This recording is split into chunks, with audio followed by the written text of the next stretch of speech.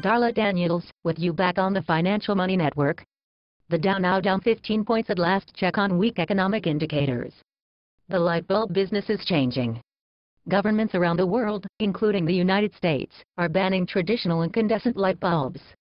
They want people to switch to energy-efficient compact fluorescent bulbs. Joining us to talk about the industry is Newton Llewellyn.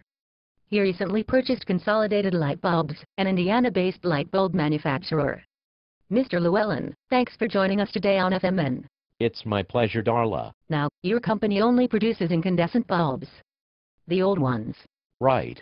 I bought the company a couple of months ago and learned the previous management did not invest in the new energy-efficient bulb technology. So our products will mostly be illegal in a few years. Why not just buy the equipment to make the new light bulbs? It's way too expensive, and we'd be very late to the game. I'm already in too deep.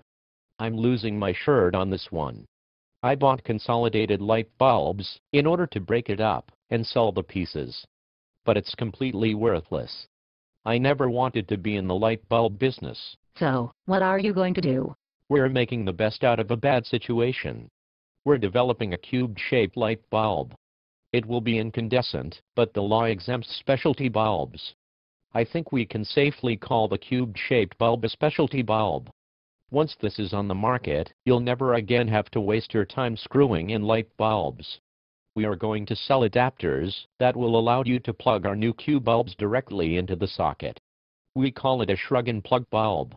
You shrug your shoulders because it seems so simple, then you plug it in. Now, these bulbs will cost a little more. We are thinking about $10 to $15 per bulb. Another $10 for an adapter. But you'll have a really special light bulb that can get conversations going when you're hosting a party. $15 light bulbs seem like a hard sell in the middle of the biggest recession in 60 years. Well, once people realize that the new compact fluorescent bulbs will kill their families, they'll appreciate having the option to buy a traditional, safe, warm incandescent light bulb. Those new bulbs are full of mercury, and if you break one of those things, then Katie barred the door. You're in for it. Buying these new, deadly bulbs is like inviting Charles Manson over for a pool party. It's like cleaning the stove with gasoline. You might as well give your child a big sandbox full of asbestos.